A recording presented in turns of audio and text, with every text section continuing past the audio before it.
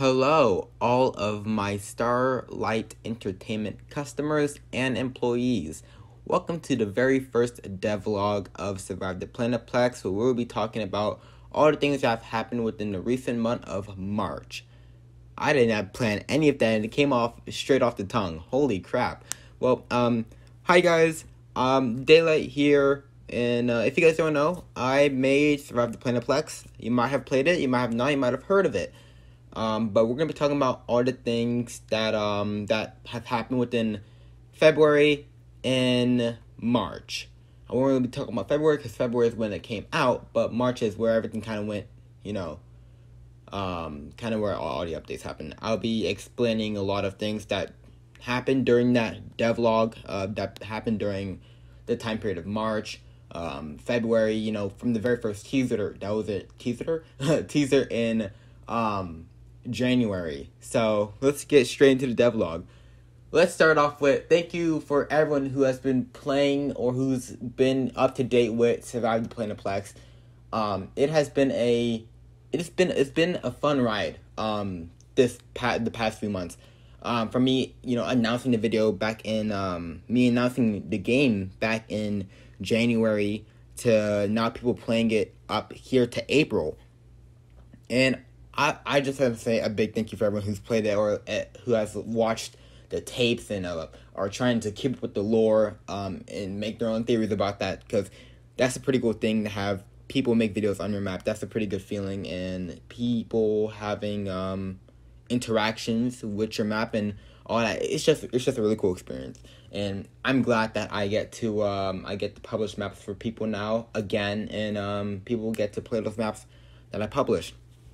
But let's talk about all the way back, long ago, about 4 months ago, when I had the plan, or basically in December, when I had the idea to make Survive the Planet Plex. Now, I don't really know when. I kind of forgot when the first teaser came out.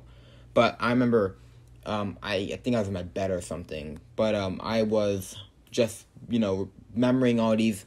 I had made FNAF maps back then. I had made the original FNAF 1 and FNAF 2 map, and people played that, and they really did enjoy those maps. And I was I wanted to do that again, but then I kind of stopped in 2020, because pandemic and all that. We had to go on Zoom and all that. That was a fun experience, was it? But it was a truly fun experience when I did make those maps. And then 2020 came, and then I kind of had just fully stopped making maps. I was kind of, I guess, overworked with having to make BR maps all the time, because, I did like making the BR map back then, back in 2020, back in 2020. But then I just felt burnt out. BR maps are such a hassle to make, and I didn't really feel like that I, as a creator, was putting my full, mechanic,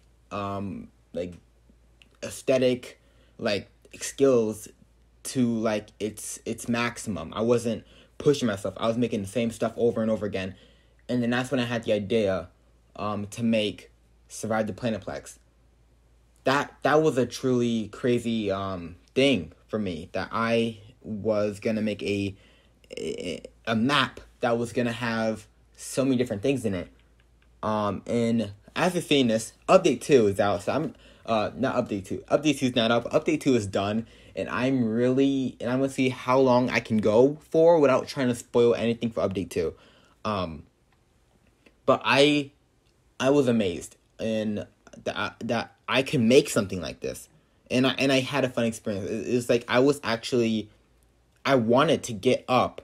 I wanted to actually play Fortnite. I wanted to actually go into creative. I wanted to build a map that I actually enjoyed, that no one was forcing me to make. It was a secret project that I had announced, and it was a fun experience. But I'm going to tell you what did inspire it. The Q&A video is going to come out. I don't know when. I didn't put it on my schedule for April, but the Q&A video is out, and I saw someone ask me, was the map always inspired by Security Breach, FNAF Security Breach? No, it wasn't. And I'm only answering this question. No, it wasn't. it was actually inspired by someone who had made a FNAF map back in December. I will say the name, and not many people like him. You guys, I don't know why personally, but you guys don't. You guys might not like this person, but I was inspired by his map, Pocket Dallas actually, and you guys might say, "Wow, that guy that we all hate, he inspired you to make this map," and I will straight up say, yeah, that kid, inspired me to make Surive the Planetplex. I saw a video of his one day. It was like the Final Fantasy Blitz thing or whatever, and I was like, I can make something like that. I can make a map bigger and better than his. Not saying his map isn't good. It definitely is. But I was like, I can make a map that people would find scary. That they could search around the place and find lore bits everywhere. That they could go to YouTube or Discord and find lore, and then the lore could connect with the game. And I made the blueprints. I will show you guys the blueprints if I didn't already pull it up. But here are the blueprints. You can see if you go into the game and then you compare the blueprints to the actual game, you can see there isn't roughly too many differences. Everything's generally the same, except the basement, which is actually going to be a conveyor belt area, believe it or not, before I changed it to a gigantic like oil rig area. So that was a cool experience. But when I was building, I was like, how am I going to make this? I was like, I wanted this to be big. I didn't want this to be a like just your ordinary FNAF, like rip-off FNAF, like in, you know, Fortnite type of game. I wanted this to be big. I want this for everyone to get loud, get excited, you know, for this project, because it was going to be a humongous project that I was making, bigger than my BR map. You know, this was something that, you know, I enjoyed, like I said. So I made the blueprint, right? And then I thought of ideas. I was like, how could I make a story that could fit with this map? What would I name it? And I'll tell you, I think if I remember one of the names, one of the names was the Light Entertainment, was derived the Light Plex, before I changed to Starlight. It wasn't originally Starlight. If some people remembered who were in the server originally, the map or the Discord server was not called Starlight. It was called like Light Entertainment or something like that. And then I changed it to Starlight, and I stuck with that name. And then, like, for the planet theme, that's because, like, you know, my thing with suns, with the planets in outer space and all that junk, you know, and then I made the animatronics. So originally, and since you guys are watching this devlog, watch to the very end, because I am going to be dropping some old stuff, originally was going to be used, but I didn't use it. I was originally going to not have planets. I was going to use custom animatronics, that I had originally made way back in, like, 2021, like, early 2021. I had made my own custom animatronics, and I was going to use those personally as characters, but I was going to scrap that idea, and I was going to make new animatronics, and all that. But you know what the funny part was? During all of that, I was still in school, and I had to bounce between homework, family, all of that, you know, all of that kid stuff, and I had to find a balance, and I did. So during school, I had like an off period. I have an off period, and I was just on my phone the entire time, and I had made the animatronics that you see, the animatronics that you are, that you see in the Discord. Those animatronics I made in school. I was just bored out of my mind. And I will say that also, everything relating to the Starlight, you know, entertainment stuff, all of that was in school. So the training tape video, that was in school. Before the voices of interrogation and before the voices of the driving MP4, that was also at school before I did the voice acting for those characters. I had made those all in school. And then I had fully built up a storyline. I had told myself, this is what the storyline is going to look like. This is how it's going to be. This is how it's going to end. And Right now it's going perfectly. No one knows yet. No one knows. No one can finally no one can get a real good grip on the storyline, right? No one can get a full good grip on it. And I'm thankful for that. I've given a couple of my friends a whole bunch of lore drops that you do see in the videos, but people don't really take too much time, do they, to look at every nook and cranny, connect the dots, connect the pieces in those videos. They don't look into the description, which I should say, if a Starlight Entertainment video comes out, check the bloody description, guys, because I'm telling you, you check the description, you'll find some lore in there that you could piece together the puzzle more. I drop dates of when those videos came out, I do all that stuff. Devlogs, the chat logs in the Discord, you can connect those up like a puzzle piece. Go into the game, play a solo match of the game, and go look for lore. I mean, like, all of it's in your face. And I was really, I was excited to drop the project. And I was like, how do I want to make this unlike just like your normal FNAF Security Breach game? And I was like, straight up, I'm gonna make a trash maze, I'm gonna make a basement. And then, I was gonna do all this stuff. But then, like, the thing that does it is, like, mechanics. People, most of the people who play the game love the mechanics. And they don't know how much of a hassle it is. If you go into replay mode and you fly outside of the map and you go and look around the grid island, there is a lot of stuff everywhere. It might be all in one gigantic area, or it might not be. But the thing is, if you fly out there and you look, it's like, that doesn't look like too much. But I'm telling you, not from the sequencer devices in the devices, the trigger device that you see, there are buttons and there are different things all over the place that are all connected. And that was me having to figure all that stuff out, and that was a pain. And I'm glad that it was over with. But then, again, I was having a fun experience. And then came the multiple endings. Wow. I had never, in my entire creative not making career or whatever, was gonna make custom endings. I was like, how am I even gonna make custom endings? And then a device got released a couple of months ago, whatever. It was the Endgame device or whatever you call it. And basically that was a lifesaver, because you could have multiple different endings or multiple different devices ending the game on a certain thing that you did. So there's a lot of different endings in the game. There's a completion ending, where you just complete the night. The fire ending, you gotta go somewhere in the basement. And then you got the escape ending, the cannon ending, where you have to go find a phone, and then you call a certain someone who I'm not gonna name drop, but you have to go find a phone and stuff like that. And that was a fun experience. And then, wow, vents, the vents and stuff like that, vents and, the nooks and crannies and everything, and all the stuff that you could jump on top of and hide from the security guard and hide from the animatronic. Game's scary. If you played it with me once, twice, maybe 5 times, maybe 10 times or more, because people really love the map, it's scary. It is a truly scary experience. It makes me scream.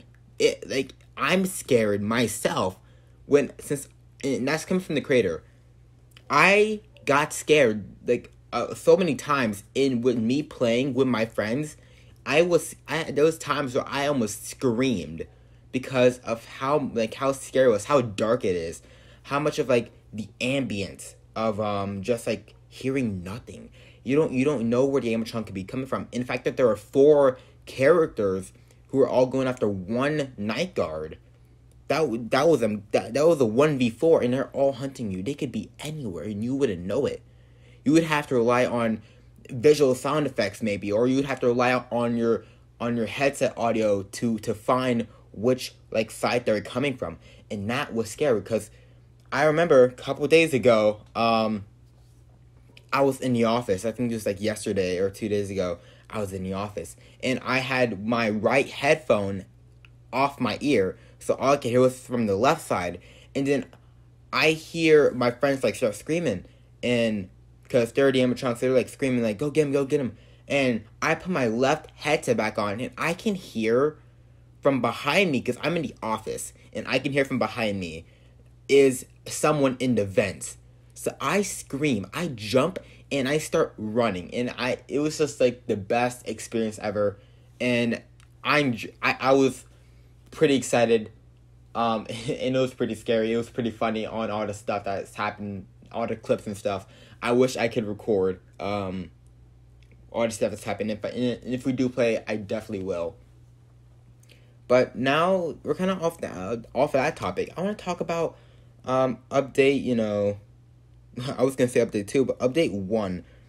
It was a small update, but it did at the save station. It was broken at first for the first couple of tries, but then we finally got it down, and that really helped. And the save station really did, it really does up the chances of the night guard winning. Because you have to survive for a whole hour, and it's like, wow, daylight, a whole hour. Do you think someone can survive for a whole hour? Yes, you can. You can survive for a whole hour. I know. I have played with my friends who have survived up to 30 to 40 minutes, so you could definitely survive for at least an hour. And with update 2 coming along, it's gonna change a lot, and it's gonna make animatronics lives easier but harder, and it's gonna make security guards' lives easier but also harder, and you guys have to kind of work with the changes that are gonna come, because I'm not saying anything, but there are over 20 things that are coming to the game in update 2. That's pretty crazy. But what else? What else I really want to talk about? I mean, like, the devlog is here, and this is just me kind of rambling about how good the plex is, but it's like, first you have to go, for every good thing there's bad things in it, and yeah, there are bugs. There are bugs in the game, and I'm not gonna get every single bug, but people do find the experience exhilarating. They do find it scary, and when we do hit 100 plays on Survive the Planetplex, you guys will receive a reward for doing such a thing. I will tell you guys what happens when you guys, hit 100 plays, but until then, that's not going to happen. But Survive the Planetplex, update 1 is, it was good, it was small, but update 2 is going to make for that, and it's going to, it's going to change strategies. It's going to change everything that you guys, all y'all's pathing. I mean, like, there are going to be so many different things that, different exits, different entries. I mean, like, the same ways that you guys went every single time when the game started, it's going to be completely changed up. And you're going to have to go make a new pathing to get, to get to your end goal. And now I want to talk about a little bit of lore. If you guys did stick around for me just rambling for about 20 minutes, we're going to talk about a little bit of lore. So, I mean, like, Survive the Planetplex has lore. There are notes everywhere. I wouldn't say everywhere exactly, but you will find a note, like, in at least one area. Look for stuff. The game might be scary and it might be, fun, but I guarantee you, look for stuff. If you're the person who's, who looks for lore and BR maps and stuff like that, and looks for lore inside our different horror games and stuff like that, definitely look for everything from the Planetplex. When you've thrown off all the animatronics and you're away from them and they're away from you, search. Look for an area. Look for something, because those things can help you. There are things that you will benefit from. The Crusher. I have seen yet to anyone actually figure out the code. People have found all 3 pages, but they don't know what the code is exactly. So find the Crusher codes. Find the old staticky TVs from Chapter 1. Find the note pages. Find all stuff like that, because that is going to help you. That is going to get you to where you want to be by the end, because and I loved when I played FNAF Security Breach, that on my first run, I didn't even find everything. There was no possible way you could find everything. And this follows exactly behind that. You're not going to find everything on your first run, but as you keep playing it, you will start noticing more things. And all I'm saying is look for the lore. Look for the theme. What is what is the premise of this game? Because I will tell you right now that you guys would not be disappointed for the upcoming things that are coming in. And I'm just thankful that you guys are playing my game. You guys are playing my map. And I will, and if you guys did watch to the end of the video, I'm gonna drop something for you guys. I'm gonna drop something. So people who haven't watched, I mean, sucks for you, but if you're here still, and drumroll please, you guys are gonna get a book. I'm not gonna tell you guys when the release date for that book is coming out. I'm not gonna give you a name drop, but it's gonna be a book that I'm personally gonna be writing. My friends might help me with the book, might give me some ideas, but it's gonna be just generally me writing the book. And I don't know how many pages the book might be. I don't know how long it's gonna be, but it's gonna be containing a lot of lore. If we're gonna look at the FNAF books. Some of it might be canon, some of it might be not. But in the end, I am making a book, and I will say this as well. If you stick to the end, after update 2, there's one more update, and that's update 3, the final update, and then that's. And it's all fun. Update 3 might happen. It might not, Depends if update 2 is good enough as it sounds, and I hope it is. But update 3 will be the final update, and then something exciting will happen. Exhilarating. So thank you guys. Thank you all of my employees. Thank you all my wonderful, beautiful customers for watching the devlog, the dev diary of March for Survive the Planet Plex. If you guys did enjoy, make sure you hit the subscribe button. Tell me what you would like to see in Survive the Planet Plex. And I guess that's it. Bye. Bye-bye. Goodbye now.